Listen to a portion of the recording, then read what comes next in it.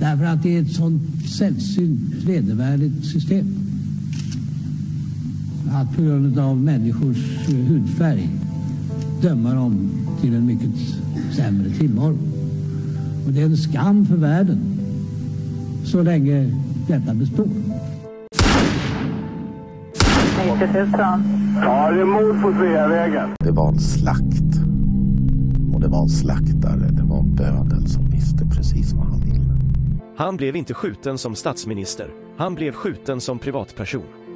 Polisen säger att mordet av allt att döma var mycket noga planlagt. Och alla personer med walkie-talkies på varsin sida om Sveavägen som man hörde liksom. Jag trodde att man i mordutredningar alltid gjorde bandade förhör med de väsentliga personerna som har funnits på platsen och som är viktiga. Makalöst ointresse. Och det är klart att man försöker liksom suggerera sig fram till att få ihop bilderna om hon nu var säker på att det var dem, så vill man ju få det att överensstämma med sitt eget vittnesmål. När sanningen om det här kommer fram så kommer det svenska samhället att förändras i grunden. Sydafrika, vilket jag personligen tycker är ett ganska intressant uppslag med tanke på att det är en ganska konkret motivbild. Det pratas mycket om Sydafrika och det är flera personer som har tagit kontakt med oss och haft intressanta synpunkter på det här uppslaget. Fick Craig veta att Palme var nyckelpersonen i att ena sydafrikanska anti-apartheidrörelsen. Det var min tanke och det har jag trott allt sedan dess. I förra delen slutade det med att rikslarmet gick ut väldigt sent. Klockan 02.00. Under natten befinner sig några av regeringspersonerna på Sabbatsbergs sjukhus efter att de blivit efterfrågade av Lisbeth Palme själv. Vid 03.30 ankommer Säpochefen Sven-Åke Hjälmroth till Rosenbad för en dragning för regeringen. Men varför är det en Säpochef som höll i dragningen för regeringen? Var han medveten om allt som hänt under mordnatten? Klockan 05.06 korrigeras rikslarmet och informationen om Ustasja tas bort. Men varför finns fortfarande informationen om att det var 2 gärningsmän kvar? Klockan 05.20 lämnar Olof Palmes son, Mårten Palme, sitt första vittnesmål efter att helt plötsligt under natten kommit på att han sett någon följa paret efter biobesöket. Men varför nämnde Mårten Palme inte det för polisen på sjukhuset eller när de kom hem till Västerlånggatan igen? Klockan 6.00 sänds den första ekotsändningen på radio. Men varför innehåller den uppgifter om att polisen var på plats redan efter 3 till 4 minuter, när den första polisen på plats uppgav att han var där strax före 23.30? Klockan 7.30 grips den första misstänkta mannen. Den som Mårten Palme identifierat ungefär 2 timmar tidigare under sitt förhör under natten. Men varför greps denna person överhuvudtaget så snabbt efter mordet, när det senare visade sig att han hade vattentätt alibi i form av ett polisingripande? Klockan 10.50 kliver Hans Holmér in i skidkläder och tar över utredningen. Men varför finns det uppgifter om att Hans Holmér inte ens var i Borlänge under mordnatten som han själv påstår och att han inte ens var anmäld till Vasaloppet som han hävdat? Varför väcktes aldrig någon av de riktiga mordutredarna på morgonen innan Hans Holmér klev in? Klockan 12.00 höll Hans Holmér den första presskonferensen. Men varför utsåg han sig själv till ansvarig för utredningen?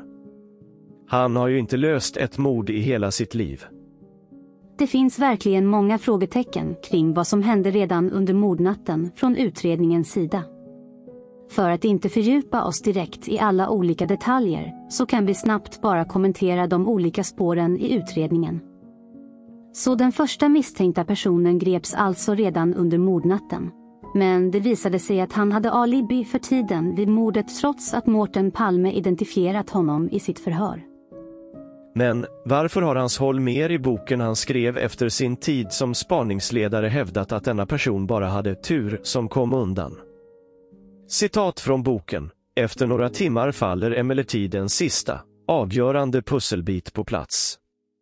Det visar sig att den misstänkta av en ren tillfällighet har kontrollerats av en polispatrull klockan 23:20 på Slussen. Den misstänkta har kommit undan med blotta förskräckelsen och polisen får ta nya tag. Att han däremot blir anhållen för olaga hot och att chefsåklagaren KG Svensson begär honom häktad bör han rimligen kunna ta med ro. Och varför har Säpochefen Sven-Åke Hjälmroth inför juristkommissionen berättat att han trodde mordet var löst när han åkte hem på morgonen den 1 maj? Citat: och trodde i varje fall att när jag gick hem på morgonen att man hade tagit mördaren.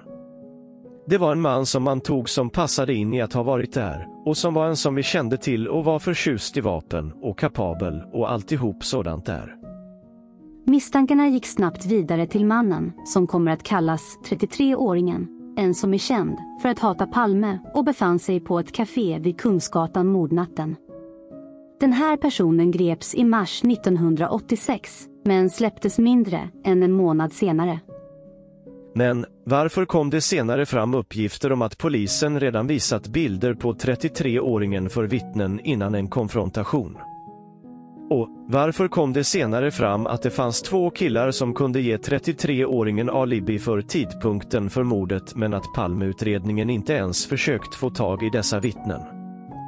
PKK-spåret har varit centralt för utredarna sedan utredningsstarten. Den leds av underrättelseledaren Hans Holmér, som tror att det är troligt att PKK ligger bakom mordet, eftersom de sökte hämnd för vad de ser som den svenska regeringens svek. I januari 1987 går 200 poliser in i 20 kurders bostäder i olika städer och byar över hela landet under en operation som kallas Operation Alfa. Ett förhör genomfördes någon gång senare, men det gav inget resultat. Alla fångar släpptes en dag efter arresteringen. Men varför var det så stora konflikter mellan åklagarna och Palmeutredningen när det gällde PKK-spåret?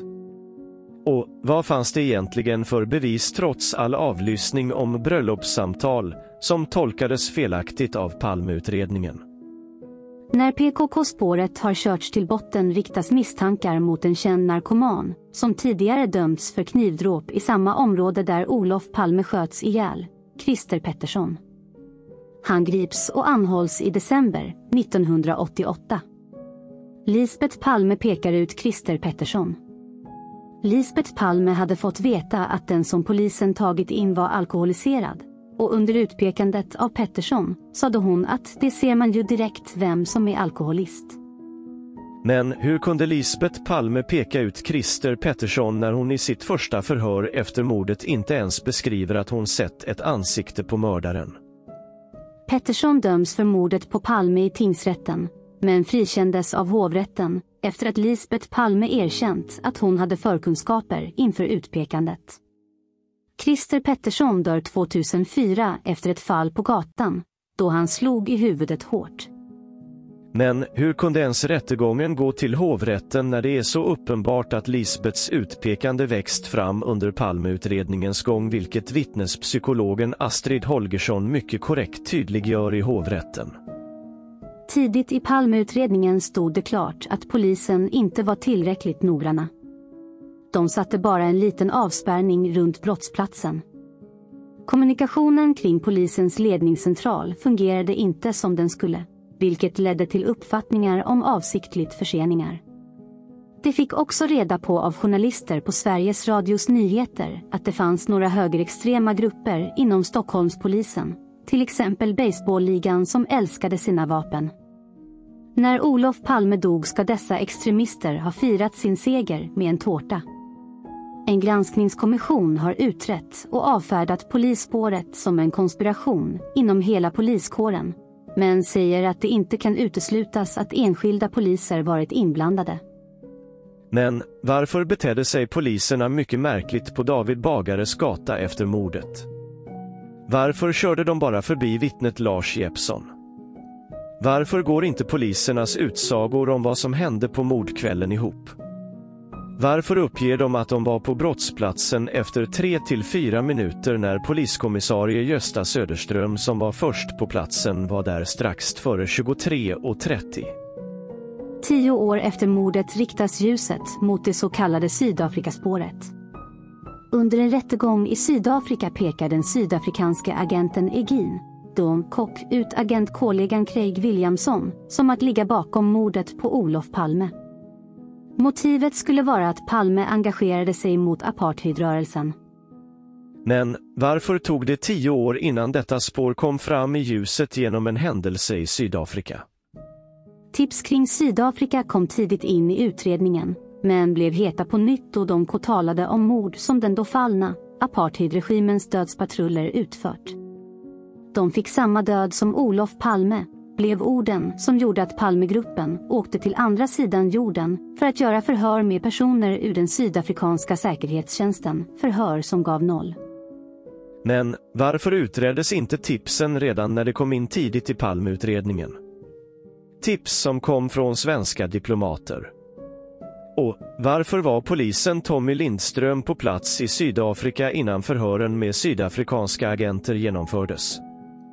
Våren 2018 pekade journalisten Thomas Pettersson i magasinet Filter ut Stig Engström i utredningen benämnd som Skandiamannen som en osannolik, men ändå trolig mördare.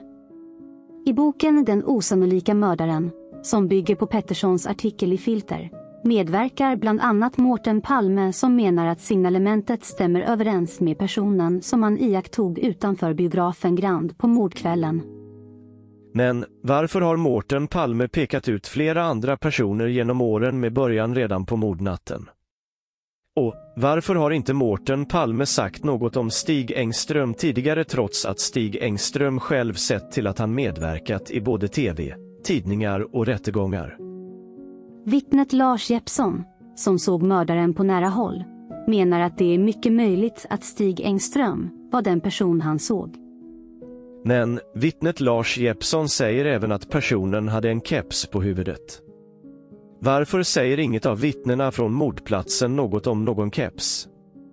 Varför ringer vittnen in dagen efter just av det skälet att de är säkra på att mördaren inte hade något på huvudet? Dessutom anses Engström inte helt trovärdig då han flera gånger ska ha ändrat sin historia om vad han gjorde på mordkvällen. Till exempel sade han sig vara ett av de första vittnena på platsen, vilket inte överensstämmer med vad andra vittnen har berättat. Men är det ens någon som har försökt förstå varför Stig Engström ljuger? Och kan det inte vara så enkelt som han själv säger att han blev förväxlad med mördaren? Den 10 juni 2020 meddelade chefsåklagare Christer Petersson på en presskonferens att det troligen var Stig Engström som var mördaren, men att förundersökningen läggs ner då Engström är död. Några nya bevis hade inte framkommit. Men varför sitter en lugn och trygg spaningsledare och personligen tror på ett annat spår än det som åklagaren lyfter fram? Och varför lyfter bara en nervös åklagare fram 2 vittnen som inte ens befinner sig precis vid mordplatsen av alla de som finns i utredningen? Och varför fanns det inga nya bevis och inga nya omständigheter som uppkommit sedan avslöjandet i samtalet med veckans brott i februari, som åklagaren gav sken av? Och varför sa åklagaren redan i februari att han skulle lämna besked i åtalsfrågan när detta aldrig kunde ha gällt en redan avliden person som Stig Engström? Och varför släpptes redan i februari mycket trovärdig information till den hängivna journalisten Lars Borgnäs om att Sydafrika var det heta spåret som det arbetades med? Som ni ser finns det mycket att försöka reda ut framöver.